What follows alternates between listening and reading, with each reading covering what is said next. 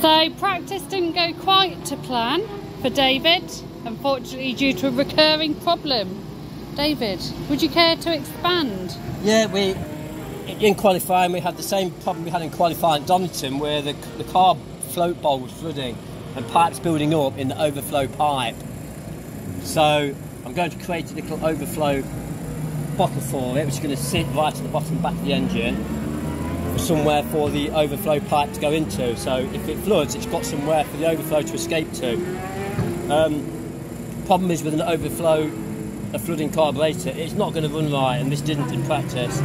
So hopefully we'll have the same situation at Donington where we can sort it out, ready for the start of the first race. Well, better to pull out of practice and get it fixed and ready, otherwise it will ruin the whole weekend. The problem is you have to, I think, we're not sure, I might have to check with the office, you have to complete 3 laps to qualify, and I think they only did 1.5 to 2 laps before I had to pull in.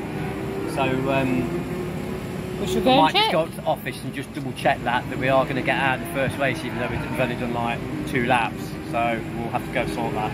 Fingers crossed. Yeah. See you guys later. So we think we may have solved the problem with the carb flooding. David, so you want to talk through what you have done? Yeah, okay, if you bring the camera in very close, probably through the little gap would be best. If you look down in the bottom there, you can see a lubricant bottle. I've run the pipe, which is this pipe here, from the bottom of the carburetor into this bottle. And hopefully, because now the pipe is running downhill and hasn't got an uphill in it, the overflow from the float bowl in the carburetor has got somewhere to go into here, rather than on the back tyre or inside the bottom of the fairing, which you don't want, because petrol on your back tyre when you're racing isn't ideal. So if it does overflow a little bit, at least it's got an outlet somewhere to go, instead of bunging up and building up in the car, causing running problems. So that's all secure. The pipes fed into there. So race 1, we're going to go out and we're just going to have to treat it as a making sure it's okay. So you're starting on the back of the grid because we didn't quite complete qualifying, but we'll just like David says, and fingers crossed we'll go from there, and the rest of the weekend will be okay, so we'll see. Fingers crossed. See you later. See you later. So, race 1. How was it, Mr. H? Same problem as in qualifying really.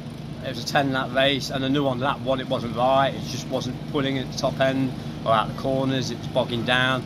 And it's flooding again, so I thought, well, okay, do I pull out or do I just get down, treat it as practice and do the 10 laps?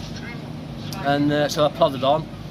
I got my 2nd place in my class, so I'll get my trophy, so there's something out of it, but I'm not happy with how it's running. It can go a lot better than that, and we can do a lot better than that, so I'm going to go back to the settings we had at Donington, and hopefully we'll have it sorted for race 2 this afternoon. And we've still got 2 more races tomorrow, so there's time to sort it, but I just need to get on top of it. So fab. Thank you, I better crack on. And one for the ladies, bit of eye candy for you. Hello. Oh yeah.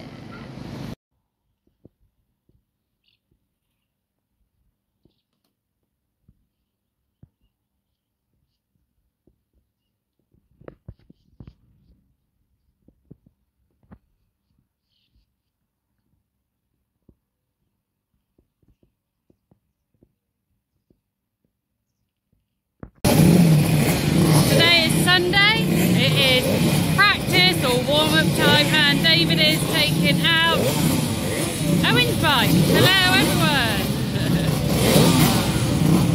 So Mr. H has been out for first practice, but this time he went out on Owen Monaghan's bike. I think we found a few things we can change on ours. David says it was a bit faster than ours, but that's all good. It's nice to get an opportunity to ride someone else's. So he's just getting ready, 10 minutes till his race. There he is, behind there. Whoop, woo. There's the bike, all ready to go under a brolly. It's lovely and warm here today, very sunny. Paddock's a bit busier. Great viewing station up there, if you wanted to. You can see the whole track from up there. It's a beautiful circuit. There's a very lonely swan in the middle of the pond. I think they're meant to live in pairs, but I think he's divorced. And as you can see, lots of action today. We should catch up with you later. Cheerio!